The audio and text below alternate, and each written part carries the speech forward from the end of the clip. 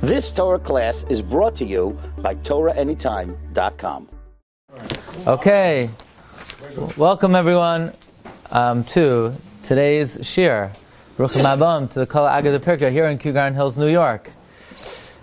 Okay, we have unbelievable material today.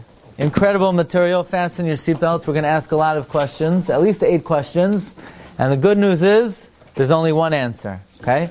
So, we know the Torah speaks at length about the shidduch between Yitzchak and Rivka, how Eliezer, Eved Avram, is sent to Aram Naharayim to find a shidduch for Yitzchak. And in fact, there are many psukim discussing this. It's a big parsha. It's 67 psukim, Parak Chav Daled in Parshas Chayei. And actually the story appears 2 times. We have the story as it unfolds, and then we have Eliezer recounting to Lavan and Besuel exactly how it happened. So they're basically for the moment, we'll see how not exactly it was, but basically the Torah repeats it kamat word for word, except for we'll see some nuances of difference, and it's a very unusual thing because we know every word in the Torah is priceless. Every extra letter we darshan things. And here, not only is there an extra letter, not only are there extra words and extra psukim, but the whole episode is repeated, which prompts Rashi to quote the Divrei Chazal, who say, Yafeh sichasan shel avdei avos yoisar mitarasan shel banim. More pleasing, more beautiful is the conversation of the Eved, of the Avos, than even the Torah of Klal Yisrael, because the Torah of Klal Yisrael, we learn out certain halachas from an extra letter or an extra word, and yet when it comes to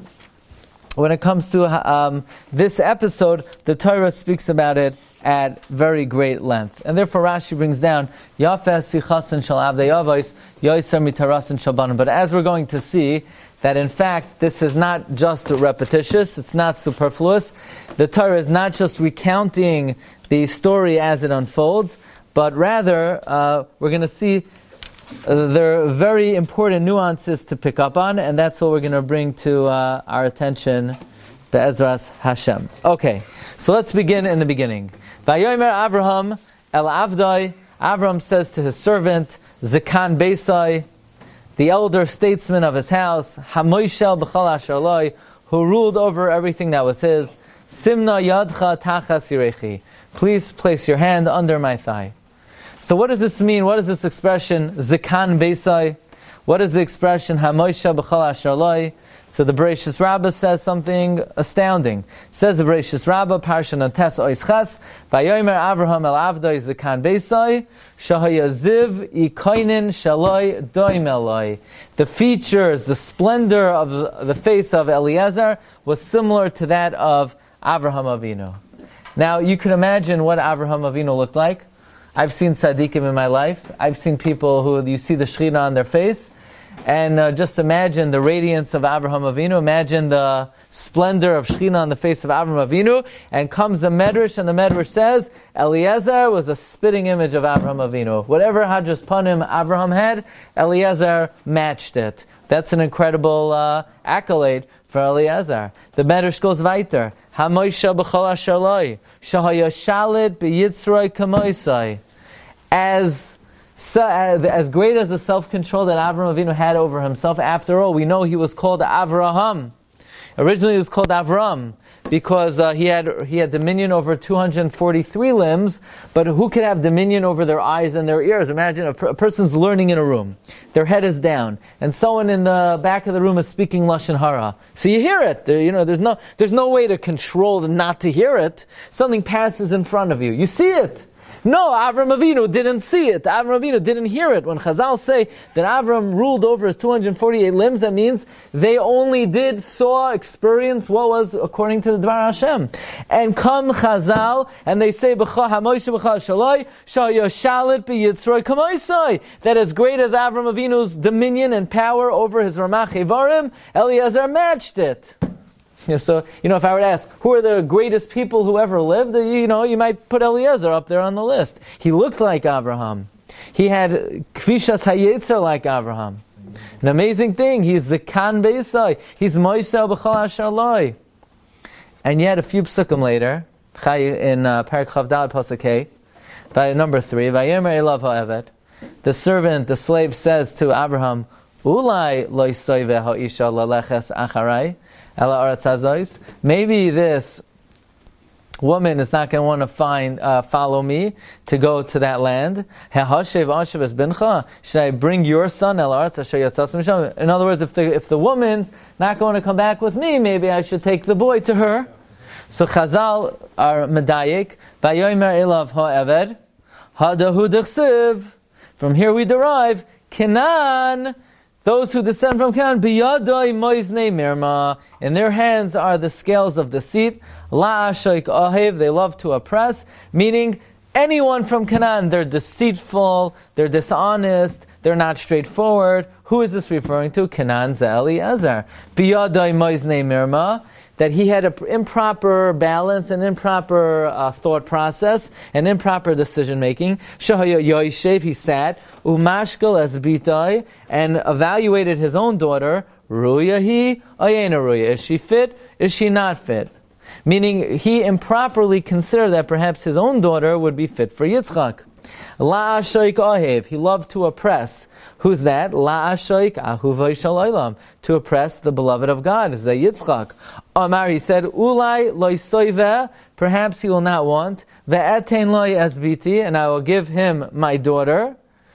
Amar loy, so Avram said, look, Eliezer, let's forget all this political correct business, forget all this, social niceties.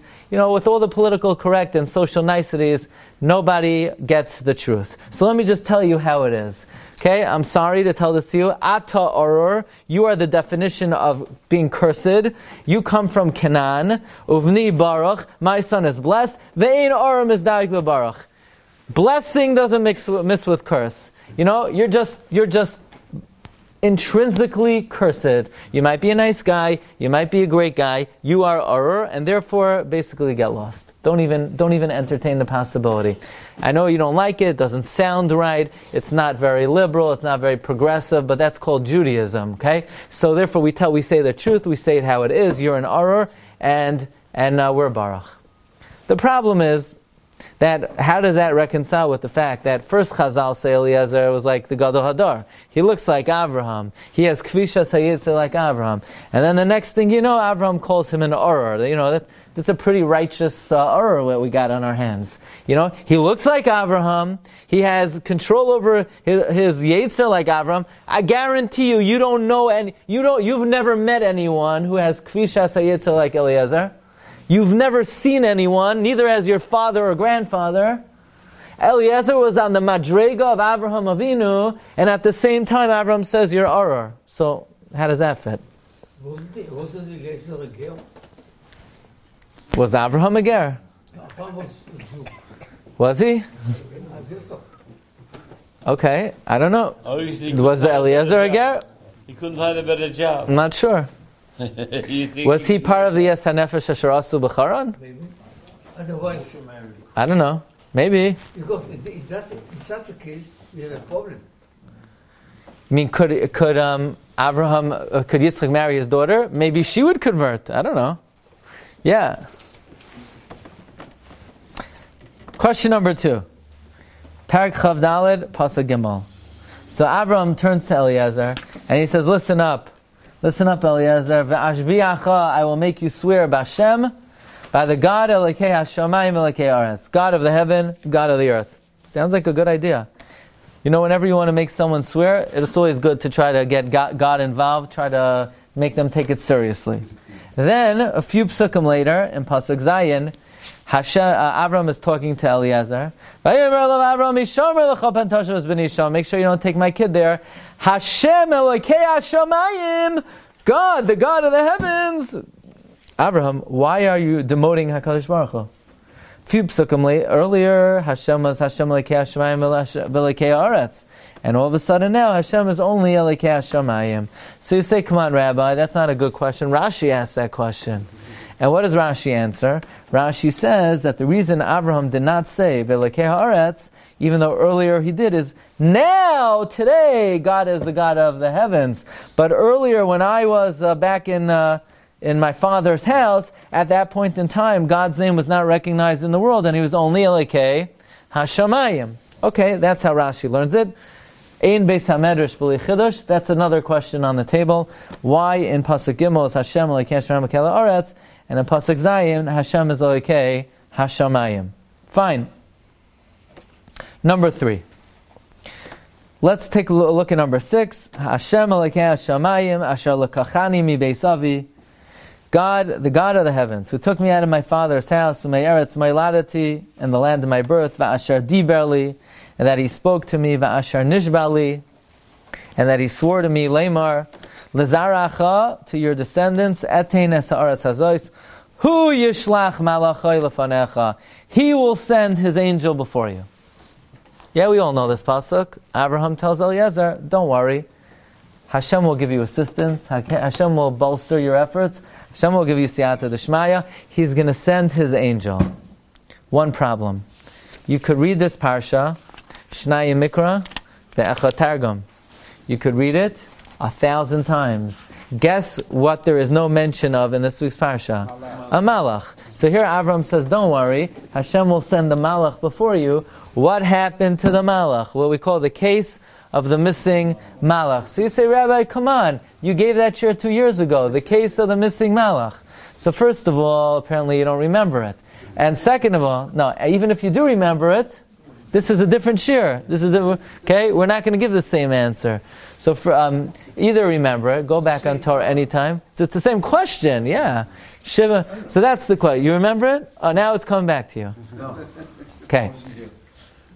Neither was I. No, I was actually. So the question is, Abraham promises that Hashem is going to send a malach, and there's no malach in the parsha. This is the question of Rav Meshulam David Soloveitchik Shlita, and he gives a very beautiful answer, a very clear answer, that actually we all know that when Eliezer proposes the shidduch, it says Vayan Lavanu Besuel, and what happened?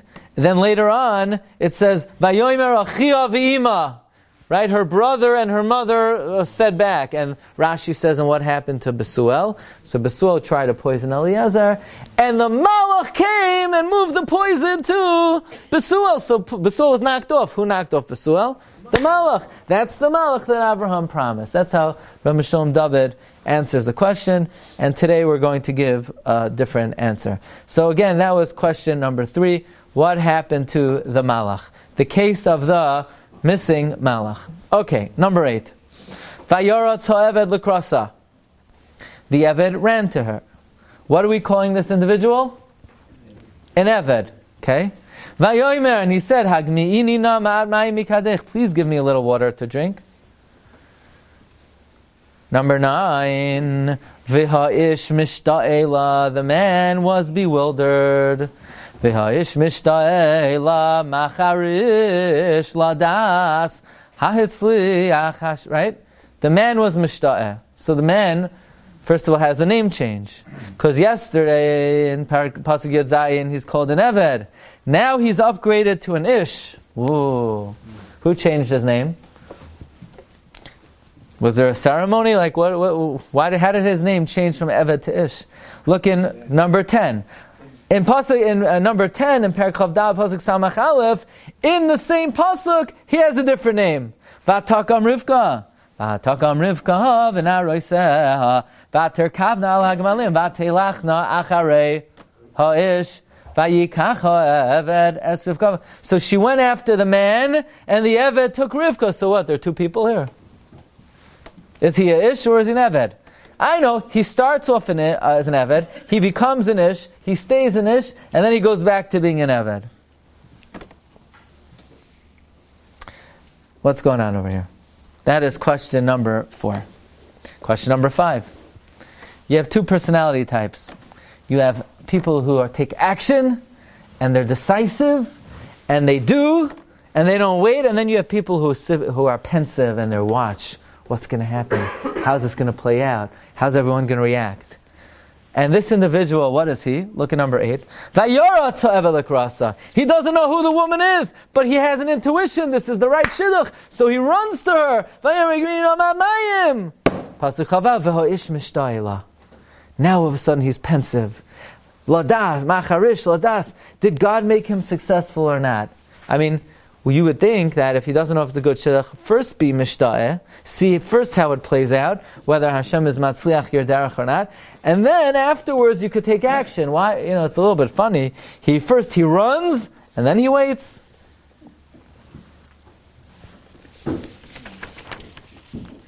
Okay, we continue on. Vayehi, number 11. Ka'asher kilu hagamalim lishtais, when the camels finish drinking. Vayikacha ish nezem zahav, and the man took a golden ring. How much was the golden ring? How much did it weigh? Beka mishkaloi. It weighed a beka. Ushnei tzmidim al yadeha. With 2 bracelets, asara zahav mishkalam. It weighed 10 golden measurements. Okay. So now, not only does the Torah tell us that he gave her jewelry, the Torah tells us how much it weighs. It matters to me how much it weighs. That's what I have to worry about. Why do I care how much it weighs? So Rashi says, it's a remez. Beka, remez l'shikla Yisrael. It's a remez to the shkolim of Klal Yisrael. Beka lagolgoilas, a half a shekel per head. L'shnei tzimidim, remez l'shnei luchais mitzumadais. It's a remez to the 2 twin luchais. Asara zav mishkolam, remez l'asar sadibra. Says Rashi, these weights, these measurements are not empty. Eliezer is being merames to Rivka. The remez is, you need to buy into this deal. This is going to be a good deal. Good stuff is going to happen. I'm going to give you the 2 bracelets. They weigh a beka. This is a nation that is Mekayim the Machzas HaShekel. There are 2 bracelets. That's a remez to the Shnei Luchais. They weigh 10 zahav. That's a remez to the Aseres Hadibrais. Okay? What is the one? Nezim. We were saying Shnei Tzmidim. Nezim do Tzmidim. Oh, what's? Nezim and Tzmidim are 2 things. Right. And the beka and the Asara Zahav, these are weights. Mm-hmm. So we are comparing different things. So the first thing is the nezem is a symbol to the Machzas HaShekel.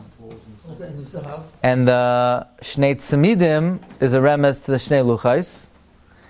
And the Aser Sadibris. Why were they gold? And why was the Machzas HaShekel gold if it's Kasef? Yeah, I hear. Yeah, It must be Meramis to something else. One simple question. When Eliezer repeats the story, he doesn't give any of these details. Look at number 12. Vo'eshalois, I asked her, Vo'imar bas miyat, who are you? Va'tomer bas v'suah ben nachar, shal yodoloi milka. Oh, va'osim hanezem alapa, I put the nose ring on her nose. Why doesn't he say Beka mishkaloi? Why doesn't the pasuk say Asar Zav Mishkalim? Why are these Ramazim only mentioned and alluded to the first time around? The second time around they're absent, they're conspicuously absent. So you want to say they're a remez, so why does the remez only appear the first time around and not the second time around? Another interesting point. There's a stira. Look at number 11. So what does the guy do? What does Eliezer do? The ish takes the nezem zav. It's beka mishkaloi. And he gives it to her. He gives her the jewelry. He doesn't know her from a hole in the wall. That doesn't stop him. After he gives it to her, he says, "Vayomer bas miyat." By the way, now that I've made you independently wealthy, Hagidin Ali, would you mind telling me who you are? Right? That's how the story unfolds in round 1. But when he repeats it over, so he says it the opposite way. Look at number 12. Eshalois, I asked her, bas miyat, who are you? V'atomer bas Besuel ben Nachar, asher yodoloi milka. I'm the daughter of Besuel. Oh, now I know who you are. He flips the story. So it's a stira. She said, come on, that's Rashi's kasha. Everybody knows Rashi. What does Rashi say? Really, the way it happened was he gave it to her, and then he asked who she was, because he was batuach in the merit of Avram Avinu. But he didn't want to appear like a shoita to Lavan and Besuel. Who in the world is this crazy guy who gives a woman jewelry not knowing who she is? So he flipped the story. By the way, the Ramban reads the pasuk differently. The Ramban reads it that he never gave it to her before. He never gave it to her before. Why would anybody do that? The Ramban reads like this. Look at number 11. In other words, the Ramban just reads it that he did it the other way around.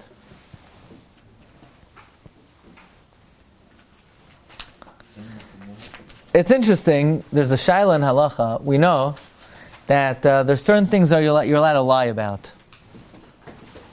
There's certain things you're allowed to lie about.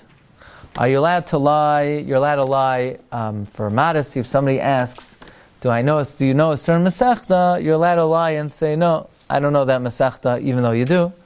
You're allowed to, if somebody asks, how was your host? Somebody invited you for Shabbos, and you had a great time. Don't say you had such a great time, because then this person's going to call your host and ask to be invited. Is a person allowed to lie so they don't look foolish? Is it permitted to lie so you don't look foolish? Somebody asks you a question. Did you do X, Y, and Z? Were you the one who put the metal plate in the microwave? Was that you? Right? So if you say yes, they're not going to trust you for anything anymore. They're going to think you don't have good judgment. Are you allowed to lie to sort of protect yourself from embarrassment? So it would seem, according to the way Rashi learns this sugya, you are allowed to lie. Because Rashi says that Eliezer changed the story so they shouldn't think that he's crazy, that he gave her the jewelry and then asked who she was. According to the Ramban, there's no proof, because the Ramban reads it the other way around. Says Chsam Sofer halacha l'maisa, you're not allowed to. It's a machloikes rishonim on a da'iraisa of lying, safek da'iraisa l'chumra, says Chsam Sofer. Very interesting. Okay, but be it as it may, that's the question. There's a stira in the psukim, and we're going to give a new answer. Okay? Not like Rashi, not like the Ramban. Fine, so that was question number 6. Number 15. Parak Chavdaled, Pasuk Lametes. Va'oimar el Adoni.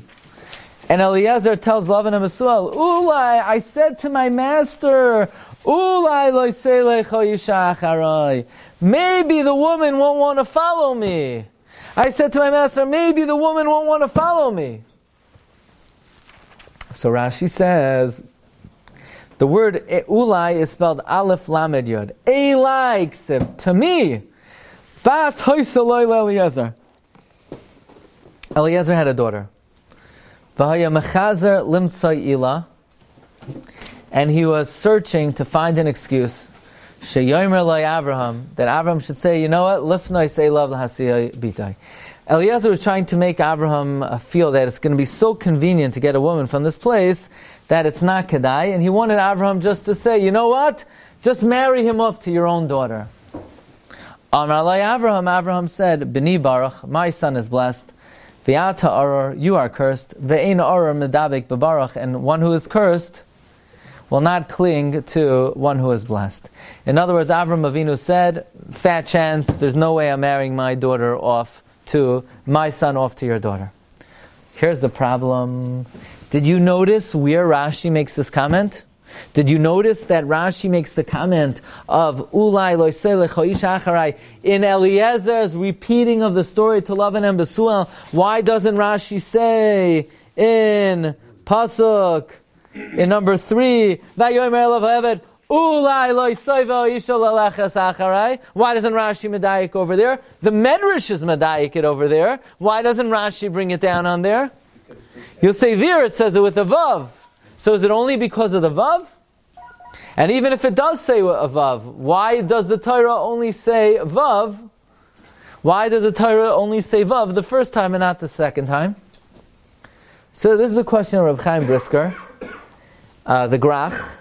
And the Grach gives a beautiful teretz, a brilliant teretz. The Grach says like this. This is Pure Reb Chaim. Only Reb Chaim would come. Reb Chaim says like this. When Eliezer is charged by Avram with the mission to go find a wife for Yitzchak, so Eliezer says to himself, is this a good idea? Avraham, just imagine the scenario. I'm a big Eved, and I'm going to go to a father and say, would you mind if your little girl comes back with me, just me by myself, to a foreign country? Don't worry, I'll take care of her. I mean, what father in the right mind is going to give a girl to an Eved and entrust an Eved with the care of this girl?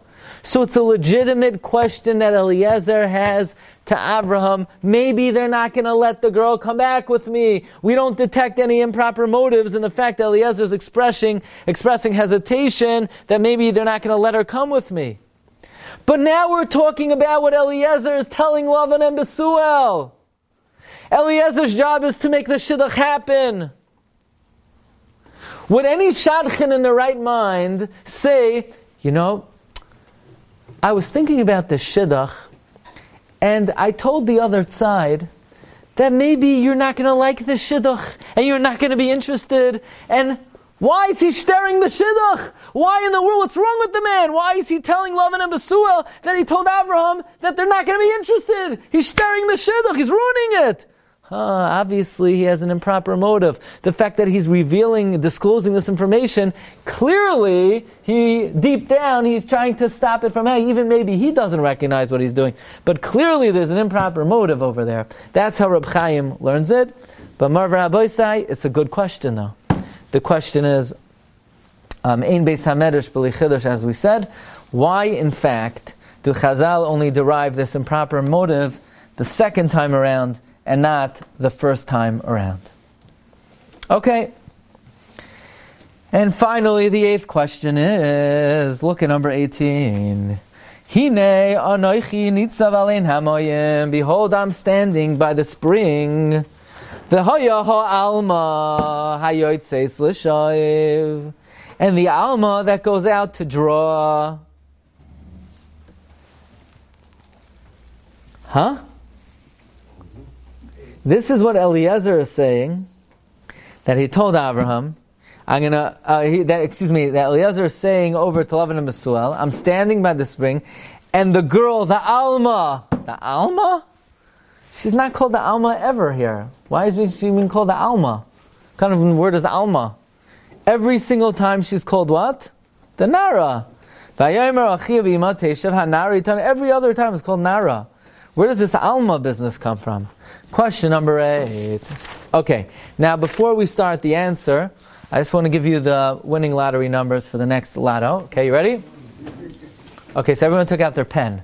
So I'm just joking, but if we have 8 questions, you for sure have to write down the 8 questions. If you write down the winning lottery numbers, then certainly you have to write down the 8 questions. Or you could just memorize it. I know everyone has a photographic memory. So forget the pen, you don't need the pen. Okay. You got it? You better remember these 8 questions. 8 questions. Question number 1. Was Eliezer a tzaddik? Was he Moshe b'chal ashaloi? Was he Zakan Beisai? Did he have Hajas Panim like Avram Avinu? Or was he Aror? Who is Eliezer? That's question number 1. Question number 2. Why in the beginning is Hashem Elokei HaShamayim Elokei HaOretz? And then Hashem is demoted to Elokei HaShamayim. Question number 3. Avram says, I'm going to send a malach. There ain't no malach.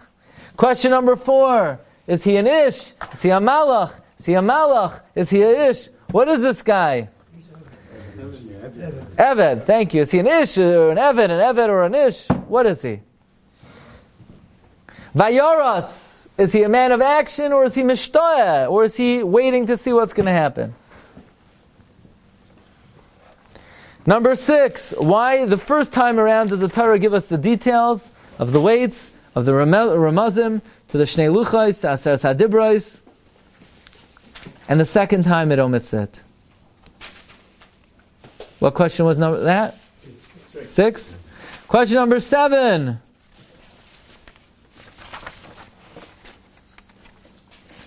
Question number 7.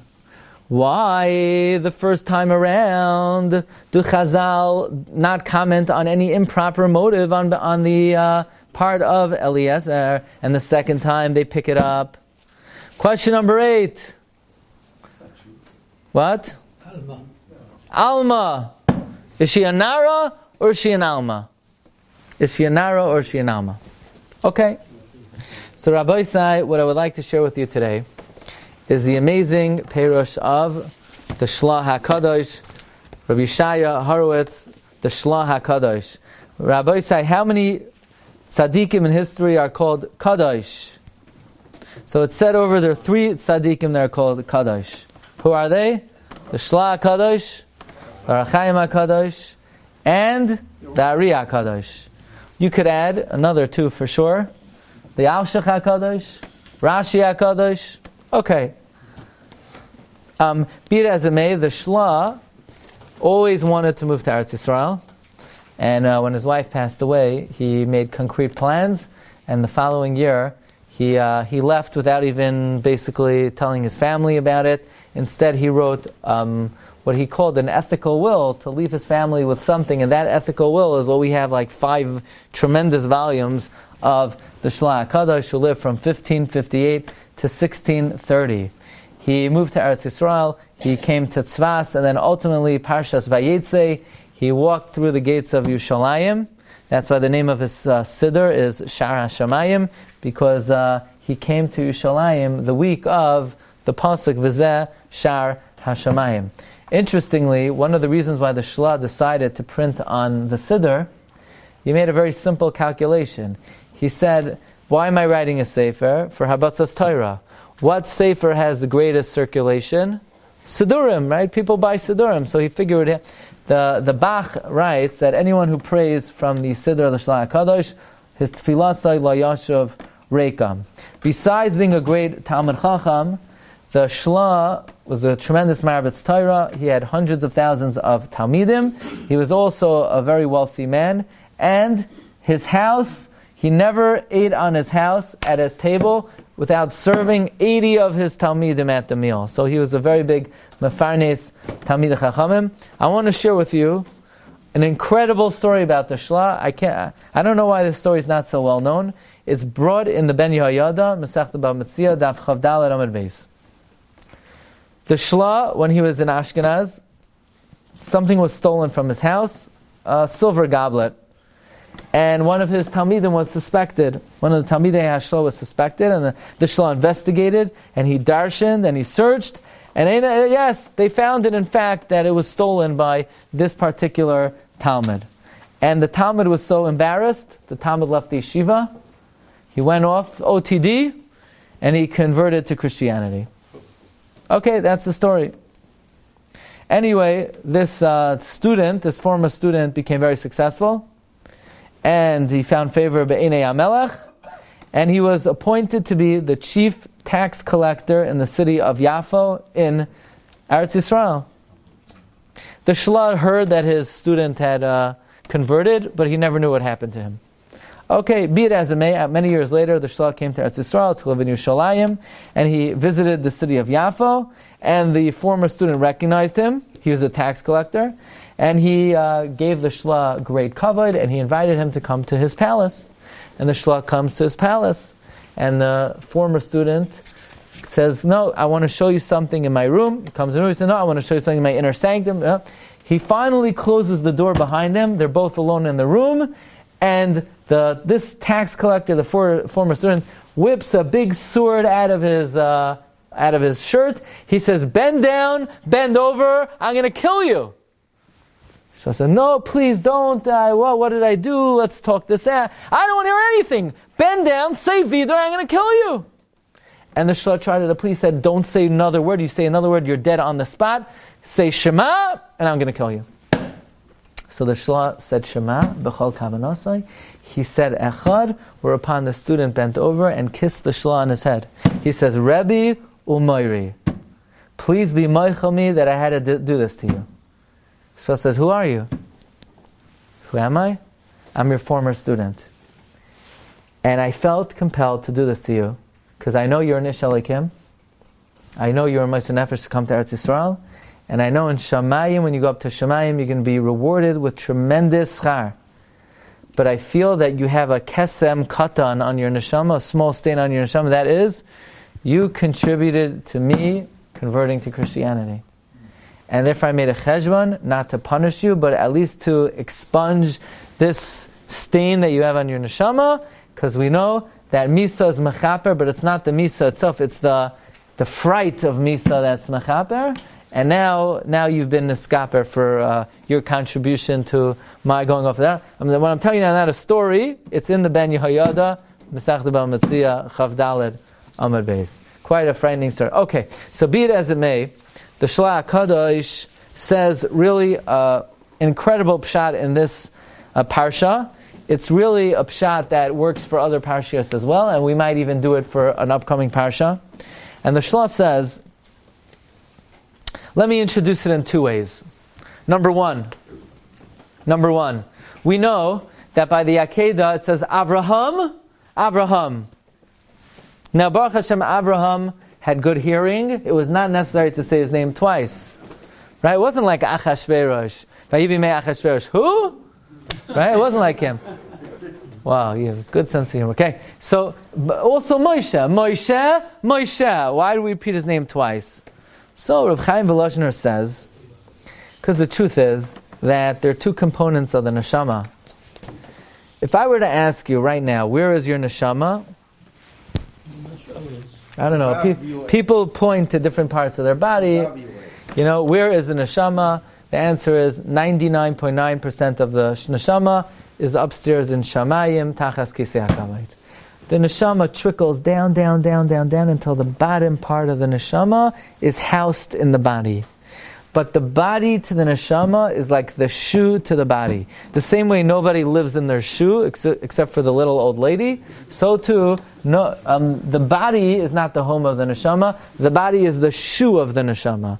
So you have really two components of the neshama upstairs and the neshama downstairs.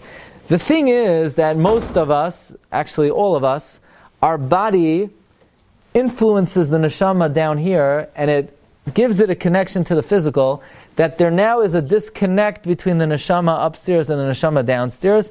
Even Avraham Avinu was subject to this. That's why there's a psik in between the words Avraham and Avraham. Avraham upstairs was sort of separated from the Avraham downstairs. That's just the fate of mankind. The only person who his body did not physicalize his neshama, and there's no psik between the upstairs neshama and the downstairs, is Moshe. There's no psik between the two words Moshe and Moshe. This is what Reb Chaim Volozhiner writes in the Ruach Chaim in the first Mishnah on Pirkei Avos. Okay, so what we learn from here is that while we all live downstairs and our neshama that we're in touch with is downstairs, there is a component of us that is in the Shamayim. Meaning, like the Gemara says in Megillah, sometimes a person is afraid. They don't know why they're afraid.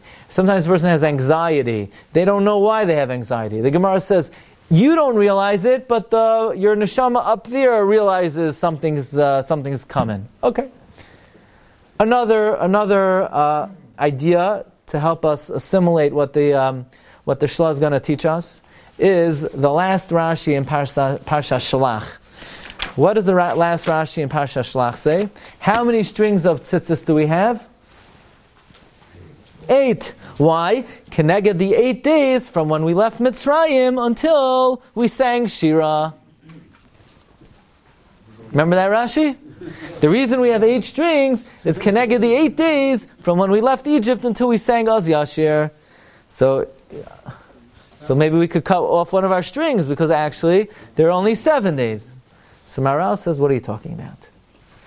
We know that whenever something happens down here, in order for it to occur down here, it had to already transpire upstairs. We physically left Mitzrayim on the first day of Pesach, but when did the angel of Mitzrayim kill over and die? Erev Pesach, when they were makar of the carbon Pesach. Once the Sar Mishal Mitzrayim killed over, it's as if we're free already. So you're right, physically we left on the first day of Pesach. But the ability to leave and the spiritual root of being able to leave already was effectuated Erev Pesach. So in fact, from when we spiritually left until we sang Shira, it's 8 days. One more example of what we're about to say. And that is, when Yaakov Avinu meets the Malach, in Parshas Vayishlach.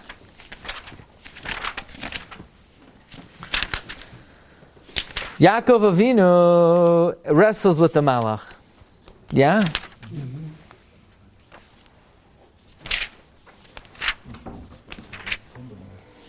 So what does the pasuk say? The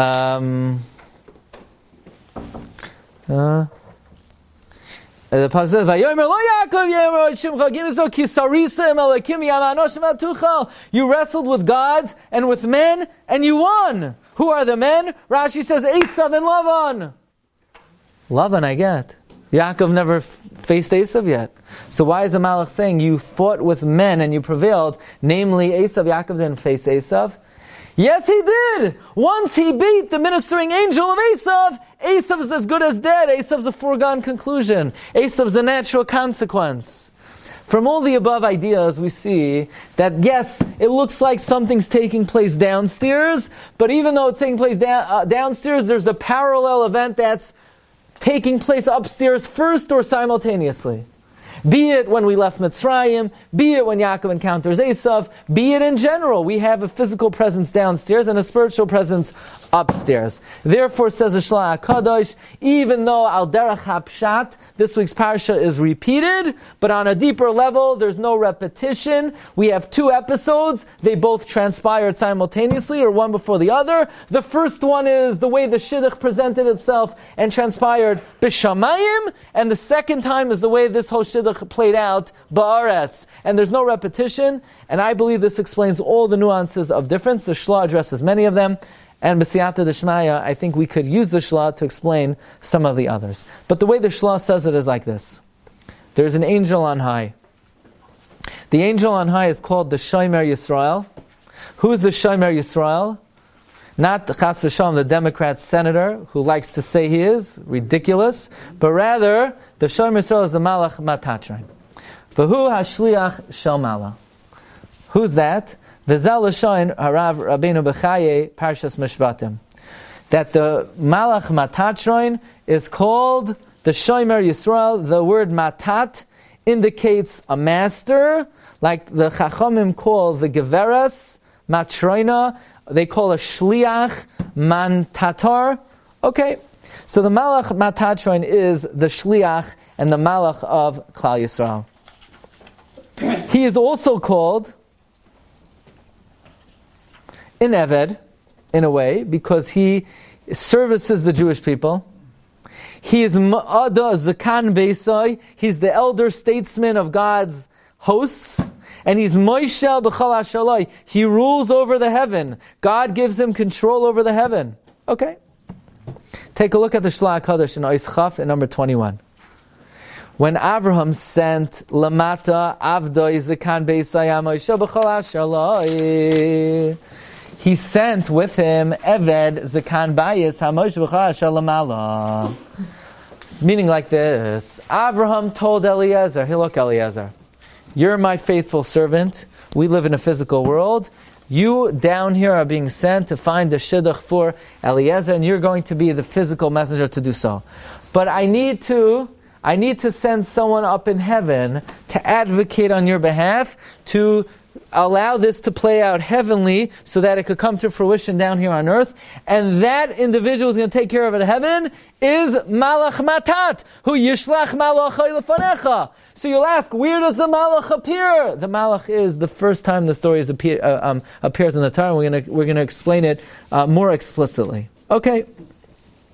Now, when Abraham makes the Eved downstairs swear, Avada in Pasuk Gimel, he says, V'ashbiacha b'Hashem Elokei Hashamayim Elokei ha'aretz. When the physical Eliezer swears, he's swearing by the God of heaven and the God of earth, because Eliezer lives down here on earth. But when Abraham makes the Malach of heaven swear, he doesn't need to mention the God of earth, because he's dealing with Matat b'Shamayim. So that answers that question. Okay, but as Eliezer's going, Chayfeif Olav Kavod Ha'eved Shel Mala, the Malach Matat.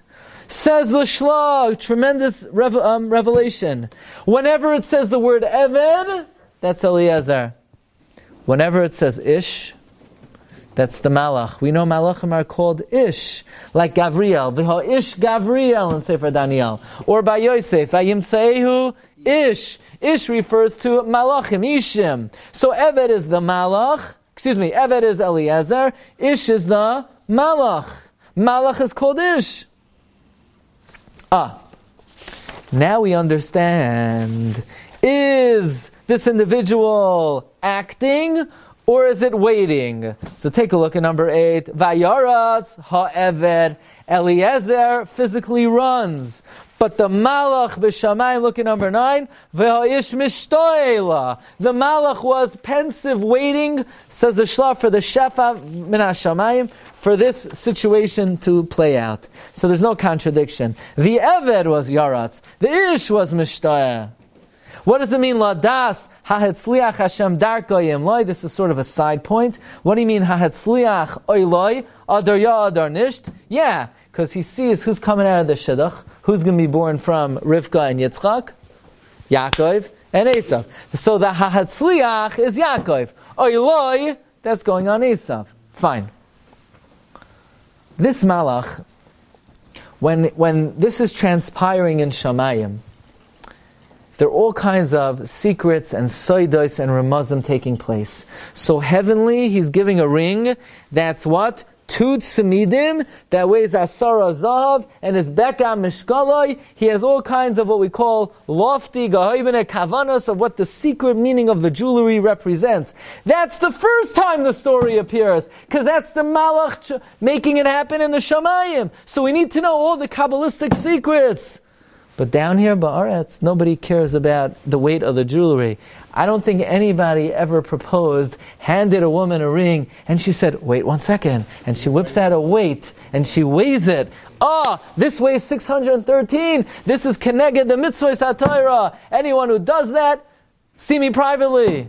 Okay? That's not what happens downstairs. This down here in this world, no one could care less about the weight and the ramazim of the jewelry that you give. That's the first time the story appears, says the Shela. The first time the story appears is the Malach Matad conducting the mystical pre-enactment in heaven. The second time, the way it actually physically plays out, we don't need, it's irrelevant to say the mystical details. Says the Shela furthermore. The first time the story appears, the Malach knows this is going to work. This is going to be successful. He knows who she is. So heavenly, he places the ring on her, and afterwards just asks, by the way, who are you? But he knows who she is. Down here, ba'aretz, there's no way Eliezer is giving her jewelry without knowing who she is. So down here, ba'aretz, avada, he says, who are you? And then he gives her the jewelry. Vashem yoyer einai, heyer einai.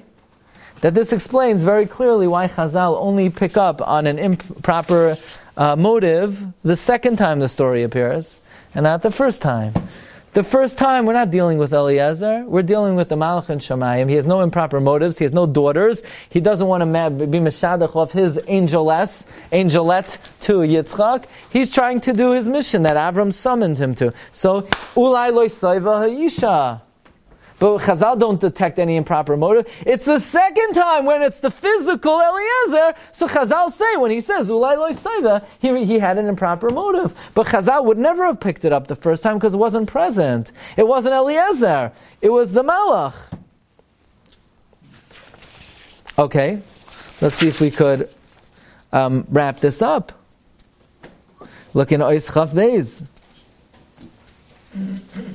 V'vazem Torah tzlama beguf ha'maisa mazger ha'mishkal k'may shenemar beka mishkaloi v'chein mishnei tzmidim asar zav mishkalam and uvechazara uveguf ha'maisa uvechazara lo yizkar ha'mishkal. The guf ha'maisa ho'ish mishtoi. That's ruchani. That's remez to dvarim ruchaniim. V'chazaras hadvarim. That's sipur hadvarim. By the way, that's why. Let's take a look. We asked, one of the questions is, in the very same pasuk, he turns from an ish into an eved. So it's pashat. Up to what point was this malach needed to make this shidduch successful? Up to the point where they give Eliezer the girl. Once they give Eliezer the girl, finito, he's done. On to the next. So look at number 10. Vatakam Rivka v'naraisa. Vaterkavna ala gemalam atelachna acharei haish. Now, this is his final the summation, his closing act. Once he has the girl, vayikach eved es Rivka, now he's gone, and Eliezer takes her home. Okay, so this explains, says the Shela, let's just read this in Oishchaf Gimel. V'hinei Rivka hamaskelas hanaviyah. Rivka, the wise prophetess, understood. Now, she's very smart, Rivka. This is how the Shela learns. She actually knew that with Eliezer is the Malach Matat. So he says like this. Why, when the Eved repeats the message, V'chazaras Eved Advarim, Kara Isa Alma. Why is she called Alma when the Eved repeats the story? There's like the 6th line in Oishchaf Gimel. Da. Ki timtza b'Torah tamed Nara. The Torah always says Nara. Nara ksiv, v'Nara kri. You know why? The Gemara in Yevamah says, who says the following pasuk? Nar ha'yisi gamza kanti v'loi ra'isi tzadik ne'ezav. The Gemara in Yevamah is Daf Tezayin. Who says that? Nar ha'yisi gamza kanti v'loi ra'isi tzadik ne'ezav. Says the Gemara, Malach shal oila matachroin, says the pasuk Nar ha'yisi. Therefore, whenever we refer to her in this episode, she's called Nara, because she understood that the Nar, referring to the Malach Matachron, is here. V'Rivka hanaviyah hamaskelas, sheyada hadvar bruchanias. Rivka understood the spiritual component. Mistama gilsa isam lelavan. She probably revealed it to Lavan. So in other words, not only did Rivka say this is not just a physical act that's taking place, but there's a spiritual counterpart, she told Lavan about it, and even though Lavan is no tzaddik, but he understood these types of things, says a Shela, Afal pi sharasha haya, chacham gadol haya. Therefore, when Rivka and Lavan talk, he's always called Ish. Why? Because they chapped on to the deeper meaning here. Rivka and Lavan understood that even though there's an Eved in their home, but really he's being represented by a spiritual counterpart in Shamayim. Therefore, in their conversations, he's always referred to as Ish. And therefore, the Torah refers to him as what they thought he was. Therefore, Rivka is called Nara, Tesheva Nara, Nikra la Nara, V'loi b'shem Alma, to indicate that Rivka understood this was coming from the Malach Matat. But as soon as the Eved takes her back, he's no longer called Ish. V'atakam Rivka, v'atelachna acharei ha'Ish. And once they hit the road, v'yikach ha'Eved es Rivka.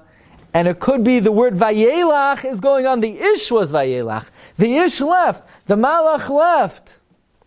And it sounds like from the Shela that he's answering our first question as well, because he concludes that Kenan biyadai moiz neimer malashik ohev ha'inyan ha'mala shel zivukunim bala mikach kavod ha'eved ha'elyon asher ha'yachayfef alav. When Chazal say that Eliezer looked like Avram, and he ruled over his Yitzhak like Avram, that's at that moment when he was being hovered upon by this Malach Matat, he's invested with some of that supernatural power, but that wasn't his intrinsic personality. His intrinsic personality was Arur Kanan. Okay, so Rabbi, say back to our 8 or 9 questions here, very quickly. So is Eliezer an Arur, or is he Moshe B'chol HaShaloi? The answer is, the Moshe B'chol HaShaloi was whatever abilities he was infused with through the Malach Matat, but he intrinsically was what we call Arur. Question number 2, when Avraham made Eliezer down here swear, is Belekei Hashem Belekei Aretz. The Matat swear, that's only Belekei Hashamayim. Where's the Malach?